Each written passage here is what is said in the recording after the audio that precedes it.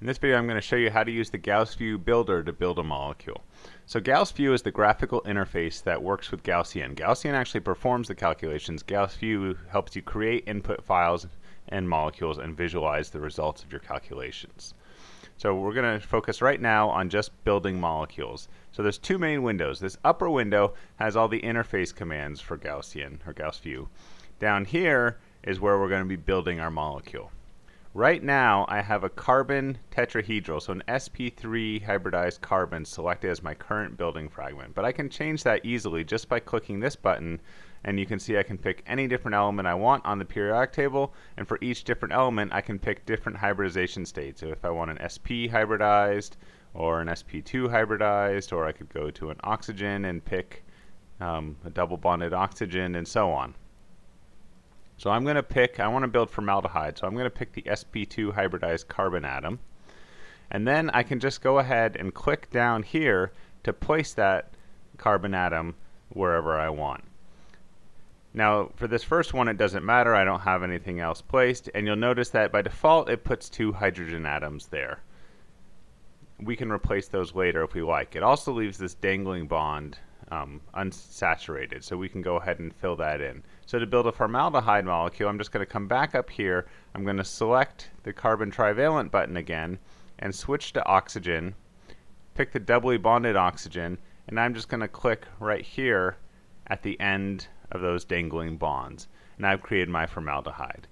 Now suppose I wanted to replace those hydrogens with fluorines because I wanted that instead. I could come select fluorine, and then I could just click, once I have fluorine as my active atom, I can just click on those hydrogens to replace them. And so now I have COF2 instead of CH2O.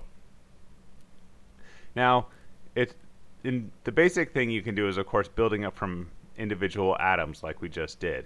But in some cases, it may be advantageous to take advantage of some of the fragments, pre-built fragments that GaussView has. So for example, up here you'll see these buttons for element fragments, which is what we were just using, ring fragments, which allow you to pick from various different rings that are pre-built for you.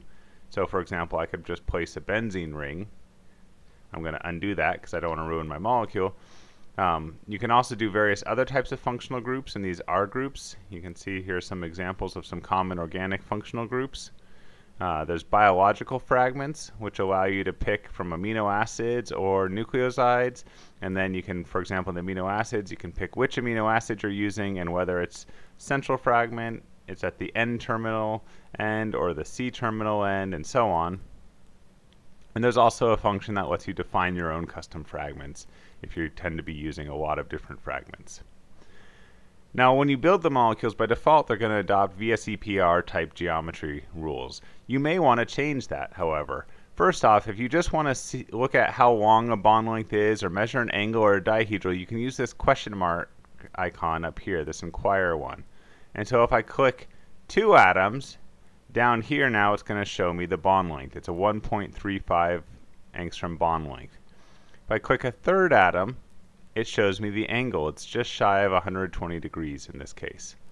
If I click a fourth atom, it's going to show me the dihedral angle, which for 1, 2, 3, 4 happens to be 180 degrees. Now suppose I felt that I was certain that the CO bond length needed to be longer than 1.284. I could come up to this modify bond button here, click on the two atoms I'm interested in, and it will open up this window. And this window allows me to, one, change the bond type from single, double, triple, etc. Though it's important to recognize this is just for the sake of your pretty cartoon. This does not change the quantum mechanics at all. This is just how do you want your picture to look, and teaching Gaussian that what you think it is, but again, it has no bearing on the actual calculation itself. It's only for the sake of the pictures you make. And then you can use these sliders or this box to change the length of your bond. And you can also change the behavior. You could, for example, say that I want the first atom 1 fixed and everything attached to it, and I only want it moving atom 2. That doesn't matter so much in this case, but when you have more complicated molecules, you may wish to force it to move certain atoms and not other ones. So you can use these functions to do that. Hit cancel to go back. Similarly, you can modify bond angles using this angle tool up here. So click 3 atoms and you get your thing, and this allows you to modify the angles. And again, I could, for example, choose to fix the first one and only allow it to move the second one, and so on. And similarly, there's a modified dihedral button up here which requires you to click all 4 atoms. And you can see we're changing the dihedrals as we do that. Now if you have a sp2 hybridized, or say a double bonded oxygen, for example, and you say, you know what, I actually want that to be an OH, you can use this add valence button up here. So I can click on that and add a valence, and now it's switched it from just a double bond oxygen to one with 2 things bonded to it. Of course, it doesn't bother updating the cartoon here that says this is a double bond. So if I wanted to change that because I know this should be a single bond, then I would again go back to the modify bond menu, and I could select those 2 atoms and change it to a single bond. But if I decide, know what, that was a mistake, I want to delete that hydrogen I just added, I can use this delete atom button and come back and get rid of it. Finally, there are a few features. There's up here, there's this clean function, which sort of just does if you happen to be drawing a complicated molecule and some of your bond angles and distances have gotten a little messed up, you can hit the clean and it will just try to apply the basic rules again to simplify and make the molecule look nice, get typical bond lengths and so on. You might try the symmetrize button as a way to try to enforce a certain point group symmetry if you're interested.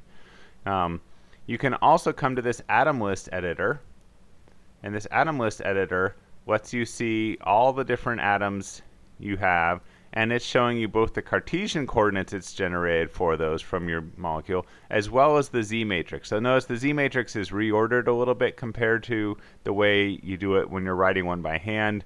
Here they're listing what it's bonded to, what it's making an angle with, and what it's making a dihedral angle with, the atoms. And then here are all the distances, angles, and dihedral angles. So it's just the columns have been reorganized relative to what we talked about.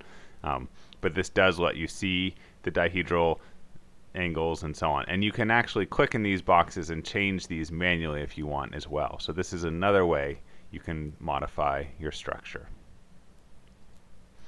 All right. With that, we have our molecule, and we'd be ready to go ahead and do a calculation. I'll save that for another video. Hope this was helpful.